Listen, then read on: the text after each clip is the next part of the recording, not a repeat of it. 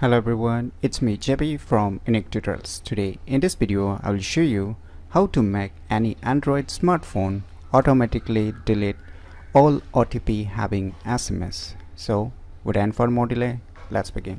So the first thing you need to have is one application. So for this, if you have not installed this application, just go to the Play Store and just search for one application, Messages. Just click on it. As you can see on the first list, Messages by Google LLC. So this is applications by Google itself. Just tap on it. As I've already installed it, so I'm not going to do it again. So if you have not installed it, so firstly click on install and install this applications by Google.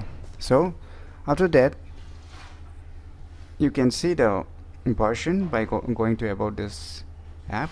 So right now I'm using a beta version, so you can use the beta version also by signing up the beta version, and you can see the version which I'm using right now is 8.0.055. so on this version of this Messages by Google, I'm having that features which I'm going to show right now. So if you not get the same options which I'm going to show you right now, then you kindly download and install the same version as you were seeing right now in the video. So after that, what you need to do, just head over to the Messages application, and you can see a tons of layouts on the above. Just select the OTP. Right now I have already selected the OTP on the top bar. Now you can see I have some messages with the OTP, right? So as we all know, we can just delete it one by one by selecting it, but how to make it auto delete?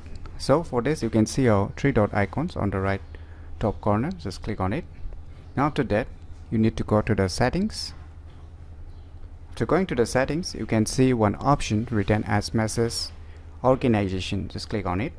Now here you can see third number options, auto delete OTPs after 24 hours. So right now it is turned off, so I'll just turn it on. So once you turn it on, you can see here it will automatically delete within the 24 hours.